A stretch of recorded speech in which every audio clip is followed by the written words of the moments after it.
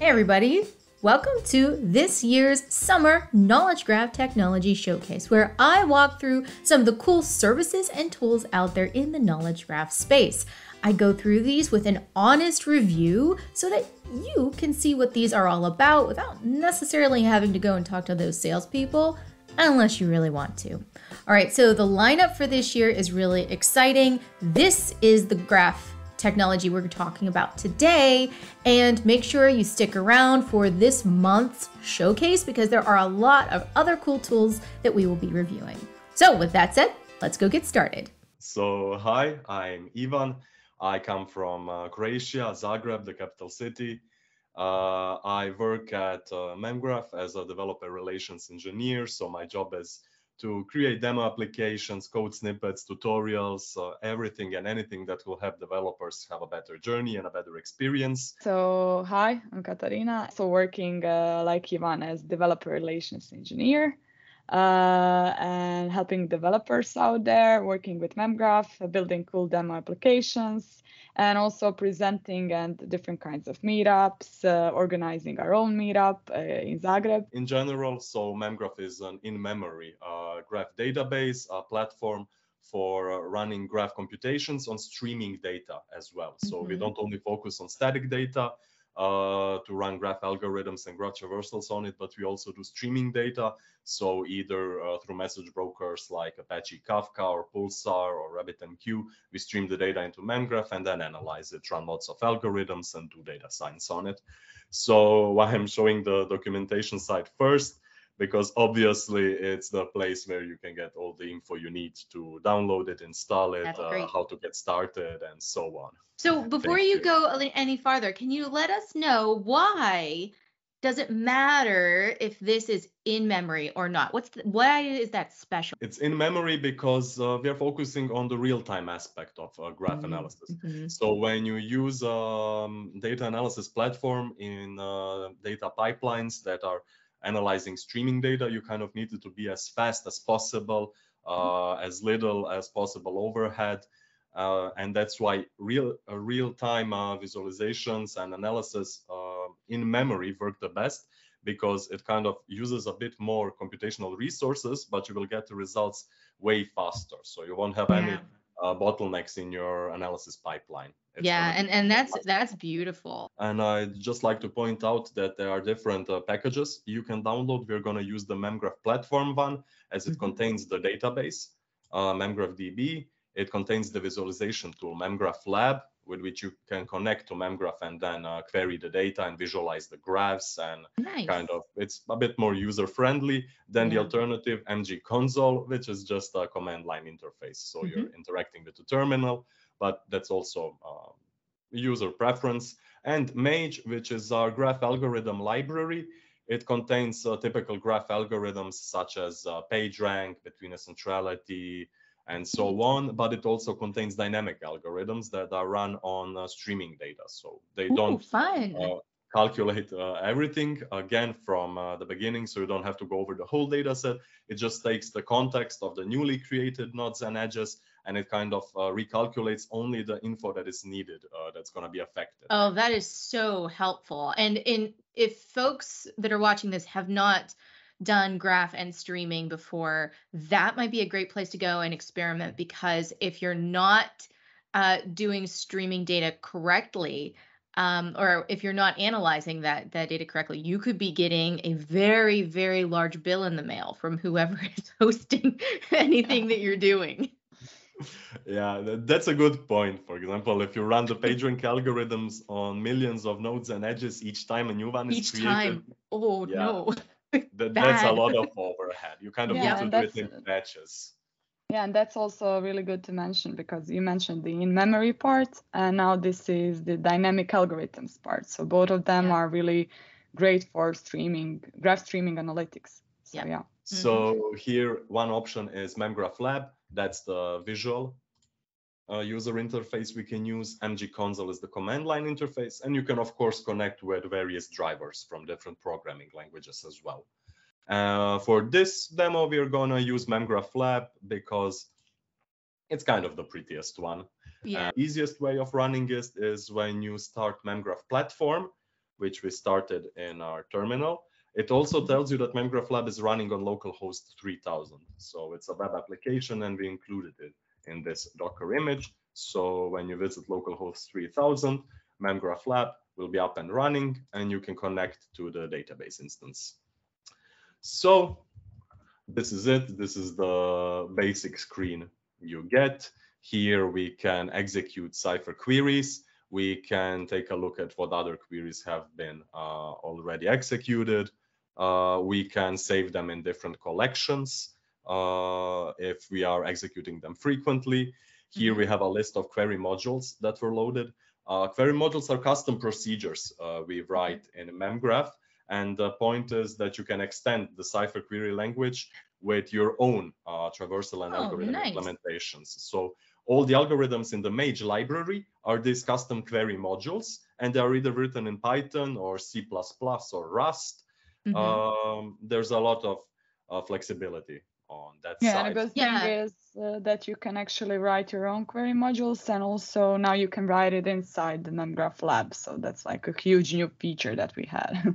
And I have to say that's really promising to see, because quite often, you know, everything that we have in the graph space is very useful.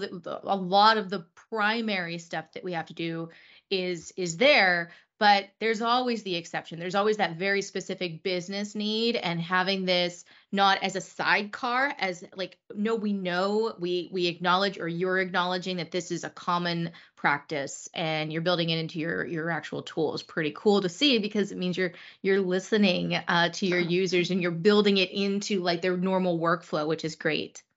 Yeah, the idea was also, for example, if a user has a specific request and it's pretty hard to integrate it in the core database engine, because again, it's written in C++ and we need to perform a lot of heavy optimizations to keep the amount of RAM that the database consumes lowest.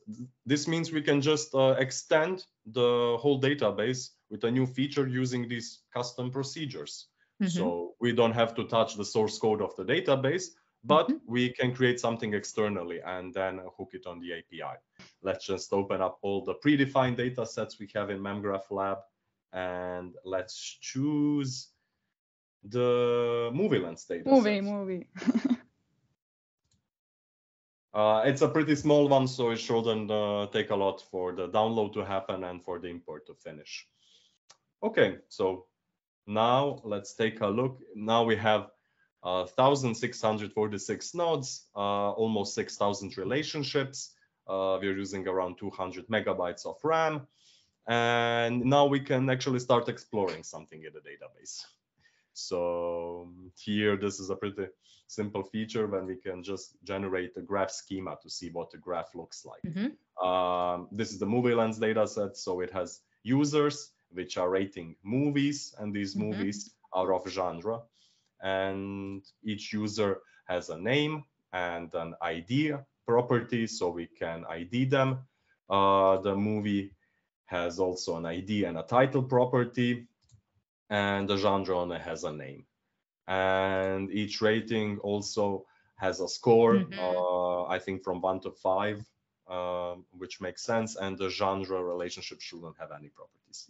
And also this 100 present thing, like you can put, it's telling you that like each of your node has that property, because it doesn't have to have that property. So it's actually like the developer who work on this asked us whether this is a useful information, and we told them it is, because sometimes you miss some kind of data in one node and you want to have everything there, so it can be useful sometimes. So yeah, I can see that. And it's that level of abstraction from the folks that are building out, or I mean, with this one, you didn't build out the data set, somebody else did, but it's giving you that information so that you don't have to figure out what that main use case was. It just gives you that information you can make decisions on.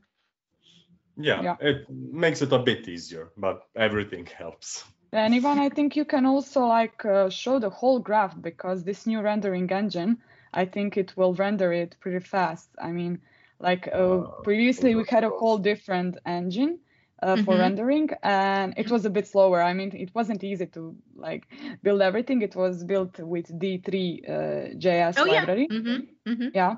But now it's built on top of Canvas with D3 JS, so it's a lot faster. And now you have this, like you see how much time is left, and that's it. Wow, cool. And when you choose some node, it highlights the relationships that are connecting it to another node. So I think this is, I mean, you haven't seen the previous maybe version, but yeah, it's a pretty big So there's improvement. improvements. We can see it. Yeah, cool. It's a big improvement. And I like how, so are you getting the color coding and all of that from the data set? Is that something that you set up, or is that something you can customize? So you can customize. Yeah, Ivan, you can show. Yeah. I see. We created our own language called Graph Style Script, GSS, kind of a plain of words on CSS, cascading style sheets. And here we can define how to style all the nodes, all the relationships, everything between them. All of these data sets that you know are what? preloaded. I like this though. So let me just stop here for a second, because I talk about visuals a lot on the channel for a very good reason, because look at that thing. If you can go down a little bit to see the visual graph, it's so big. Like you need to be able to visualize this to make any, higher level sense of it. But what I liked about the way that you can change it, your GSS, like your CSS, is it's something that's going to be familiar to a UI developer. Yes. And it's not just filters, right? And again, if for I think it's all of them that I've seen, it's mostly just like things that you can change on the screen, but you're not seeing how the actual like code would look. This is really cool because you could even just take this, and because you've modeled it so closely to CSS, you could hand this over to a UI developer and they could use that to make your interfaces better. I actually use in my day job a graph very similar to this for customers to utilize, and we use UI developer. So this is really cool. I don't think I've seen this before. We're trying to extract the component for visualization, kind of did it already. And now the plan is to also make it open source and available. So anyone can just take the React or either the plain JavaScript component and put it into their own app without having to open Memgraph Lab. That's or great. Use this. So they can just input it and connect to the database, and then they will have all of these options, but from their own source code, from their own. Also, you have like that little options on the right side of the visualization and down on the right. Oh yeah, okay. It's hard. Okay, this. Oh yeah, so this is like for D3, like you can change different kind of forces within the graph, and of course, since it's the whole graph, it has to do a bit of rendering. But when it's a smaller graph, you can play a bit with it. So yeah. It's fun. It's fun for me. I can definitely try it out with a bit smaller graph. For example, I can limit the number of nodes and relationships that we're gonna show. Okay. There we go. And now enable physics on the left, maybe. Yeah, good point. Now now it's moving. Oh, nice. Now I have a jiggly graph. Yeah. So the other thing, and maybe those watching will laugh at this too, but this gives you the sexy factor as well. Like if you're talking to your stakeholders and they're like, what is this graph thing? This is not showing you the power of graph necessarily, but it does. I'm telling you, when you have something that like moves around, it's like a cat, when they're playing with like a toy. That's kind of like stakeholders. Right. You need to catch their attention somehow. Right.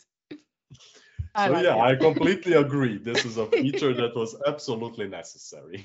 I agree. Even if it's not, and I'll say this to the audience as well, that is not going to be useful if you're doing analytics on this, or if you're like really trying to get the insights from it. But I can never stress enough that getting your stakeholders to pay attention to what you're talking about when you start talking about a graph, if this is going to help you keep their attention, that's a good thing.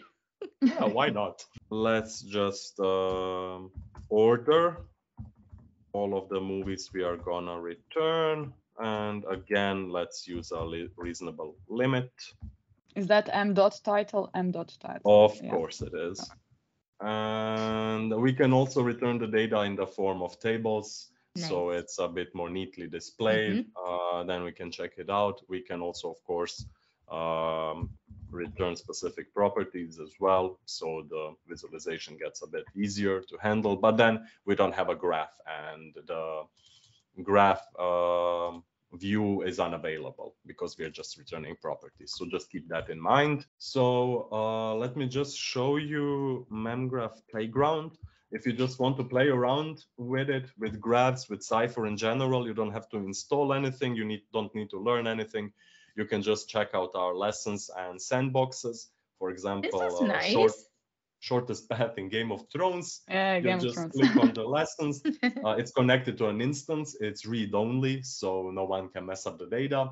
And here you can just run the queries, check them out, change them, see how they perform. I also wanted to show you how you can connect to Memgraph and use it from Python, because we are very much focused on the Python ecosystem. Because a lot of data scientists are using different Python libraries or Jupyter notebooks to perform stuff, we kind of developed GQL Alchemy, our own object graph mapper, which can be used to connect to Memgraph. And then you can, instead of writing Cypher queries, execute Python code. Let me show you a demo application that uses Memgraph on real-time streaming data. Katarina and me created this demo, Twitter Network Analytics demo. It's a pretty simple graph streaming application. It consists of a few services, as you can see on the architecture. We have a data source, which is Twitter. We scraped Twitter for tweets that contain the hashtag Christmas. And then the messages are sent via Kafka to Memgraph, which acts as the stream processing engine. Memgraph calculates the PageRank value for the messages. It does a community detection algorithm, which places the messages into clusters.